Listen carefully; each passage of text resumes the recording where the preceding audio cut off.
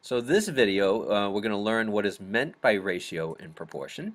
We're going to see how ratios are used to describe the world around us, and we're going to learn about scale with regard to multiplication and how that works. So let's get started.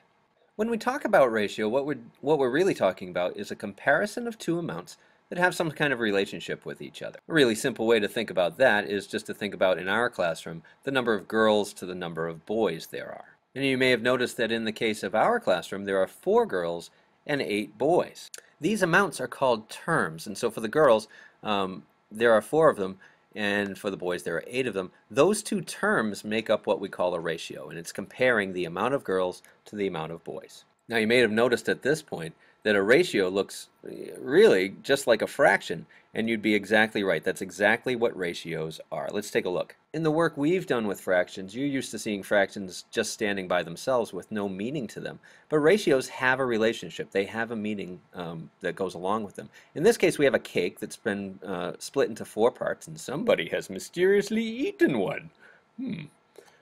But with regard to this cake, we're looking for the eaten pieces to the total pieces. And so you could think about what is the relationship of eaten pieces to total pieces. And you can see that there's 1 eaten piece, and there were 4 total pieces before somebody came along and ate it. So the ratio is 1 to 4. Just like over here, the ratio was 4 to 8. That's how we would say it. Now, since ratios are exactly the same as fractions, we can notice that this 4 to 8 ratio over here can be simplified to lowest terms. And we can go ahead and do that pretty easily with what we already know.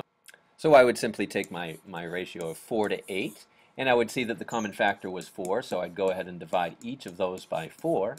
And of course I would get a new ratio in simplest terms of 1 to 2. So we could say the ratio of girls to boys in this classroom is 1 to 2. Or in other words, for every girl in the classroom, there are 2 boys. Sorry about that, girls. So it's really no good learning something unless it's useful, and I think you'll find that ratios are really useful to describe the world around us. We use them in science and in sports, the arts, entertainment, you name it, ratios will appear. For instance, let's take this thing that looks like Mickey Mouse here. This is a water molecule. A water molecule is made up of hydrogen atoms, and it's also made up of an oxygen atom. And when those atoms combine in such a ratio as 2 to 1, 2 hydrogen atoms to 1 oxygen atom, you get water. If they do it in a different way, you get something completely different. In fact, the scientific name for water is H2O, and it describes the relationship 2 hydrogen, 1 oxygen. That's the ratio. Okay, so ratios are in science, but did you know that they're also in baseball? And I know a lot of you like baseball, so let's take a look at that. One of the things that you can look at in baseball is batting average. And batting average is just, well, it helps you tell whether a player is good or not, but it's really the number of hits a batter can get compared to the number of times that that person is at bat. In this player's case, he's had 70 hits while being up at bat 200 times. That's actually a really good average. It comes out to .350, which is super good. Now, another way that ratios become useful is when we talk about percentages. Percentages are a special type of ratio based on the number 100. We love to deal with hundreds because they're easy to add, and they're easy to multiply, and they're easy to divide. They're easy to do everything with. So percentages are really, really useful. Here is my good friend Taylor Swift. Now, you might not know this about my good friend Taylor, but in 2014, 22% of all the albums sold in the US were Taylor Swift albums. That means that for every 100 albums sold in the United States, there were 22 of them that this young lady got paid for. That makes Taylor Swift a very, very rich woman, and that's probably why she doesn't return my calls. Well, now that we really understand ratios, we can start to do something with them. So we're going to talk about proportion now. And a proportion is just 2 equal ratios. If you understood equivalent fractions, you ought to understand this perfectly.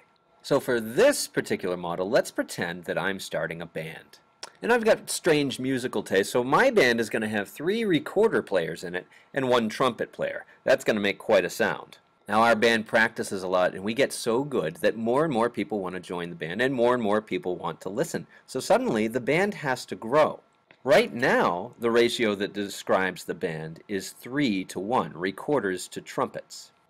But as more and more people come in, I'm going to want to grow the band, but I'm not going to want to grow it unevenly. I need to have the same ratio of recorders to trumpets if the music is going to sound the same. So let's pretend that I decide to double the band. I'm going to multiply this ratio by 2. So I'll have 6 instead of 3 and 2 instead of 1. Now my band has 6 recorders in it and 2 trumpets. It's a bigger sound, but it's a similar sound because I grew the terms of my ratio proportionally. In this particular case, 3 to 1 is proportional to 6 to 2. That's what we mean by proportion. So here's a little trick that will help you tell if two ratios are proportional or not. If you multiply across on these, you'll see that 1 times 6 is 6 and 2 times 3 is 6. When that happens, when you cross multiply and they're the same product, that tells you that the ratios are proportional. One thing you do have to be careful of, though, with proportions is that your terms are in the right place. Over here we have 3 to 1, and this is recorders to trumpets, and this is 6 to 2 recorders to trumpets. I need to make sure that recorders go with recorders and trumpets go with trumpets. Otherwise, things don't work out. Let me show you an example. So here we have two fractions, and you can see that there's a numerator and a denominator, shirt and shorts. And when you're setting up proportions, you want to make sure that your terms match. Shirts with shirts, shorts with shorts. If you don't, really bad things can happen. Yeah, that doesn't work. No. But proportions can go the other way too. We don't just grow things with proportions. We can also make things shrink proportionally as well.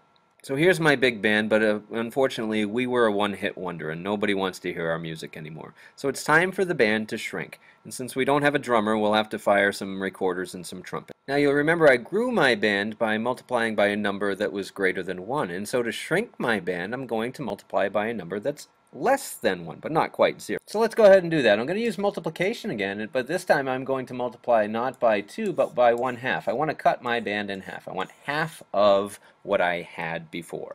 So 6 times 1/2, of course, is 3, and half of 2 is 1, and so you'll see I'm back to my original proportion.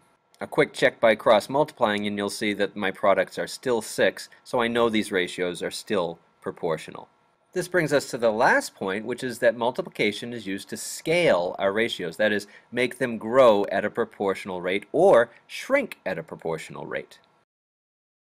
Using multiplication is almost like coming across a magical scaling ray gun.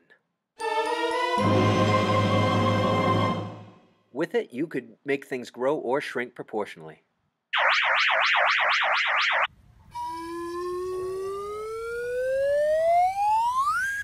That would be so cool.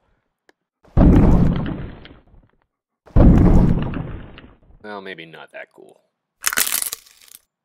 So you remember how weird it was when we multiplied decimals by decimals and the product got smaller and you guys were all freaked out by that? Well, now we know why, because multiplication is not making things bigger. It's a function of scaling. It's growing or shrinking something proportionally.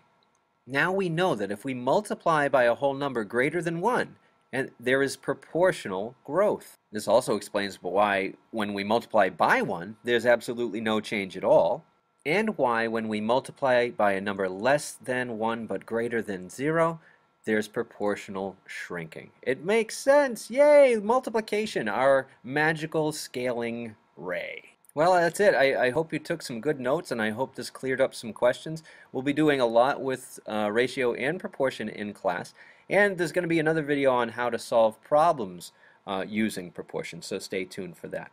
But lastly, if there's one thing that you get from this video, please make sure that you never play with a multiplication ray gun.